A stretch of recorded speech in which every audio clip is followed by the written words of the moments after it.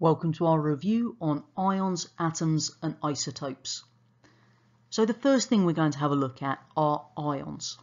And whenever we're talking about an ion, we're talking about a charged atom or a charged group of atoms.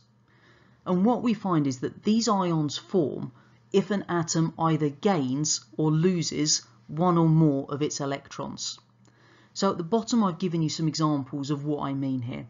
So if we start off with a sodium atom, no charge, then what's going to happen is it's going to lose an electron and therefore form a sodium ion, which is Na+, and we've got the electron that's spare there. If we think about magnesium, that becomes Mg2+, because it's lost 2 electrons. If we then jump to the right-hand side of the periodic table, we find chlorine and oxygen, and these ones gain electrons.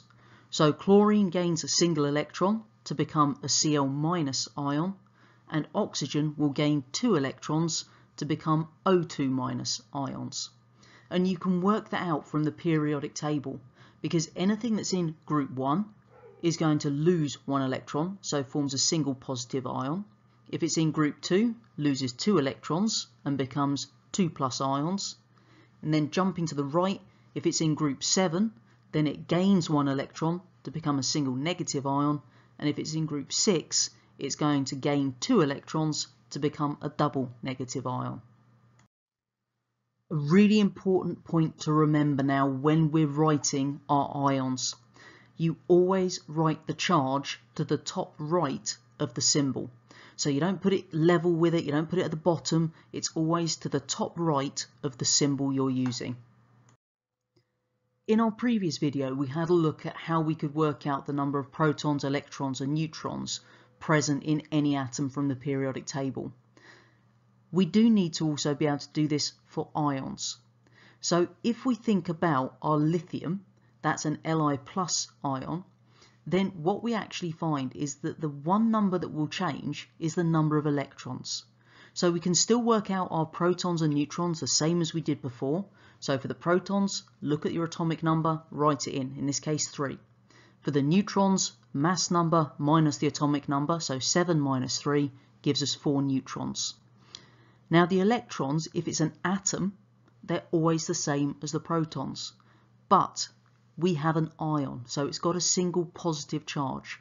This tells us there's one more proton than electrons.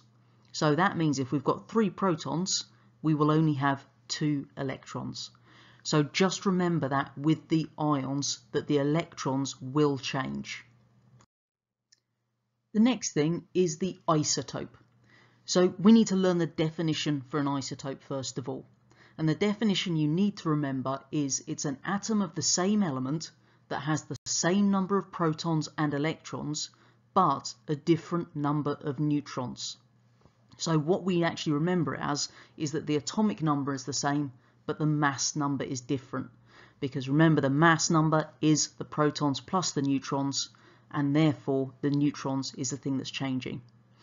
To give you an example of what I mean by isotopes, then carbon doesn't just exist as one type of atom.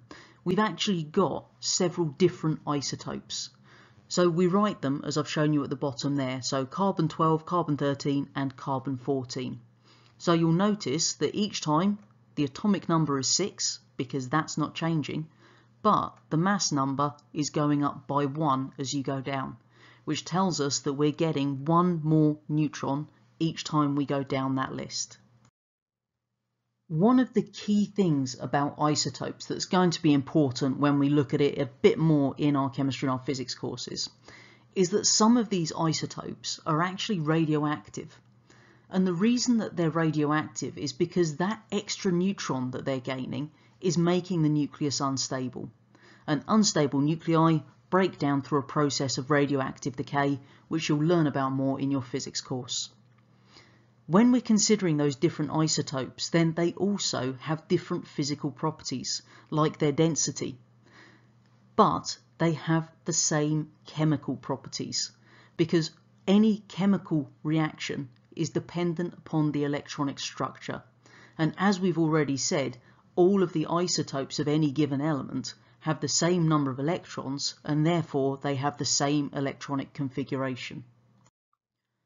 Hopefully at the end of this video you can now describe an ion and how they form.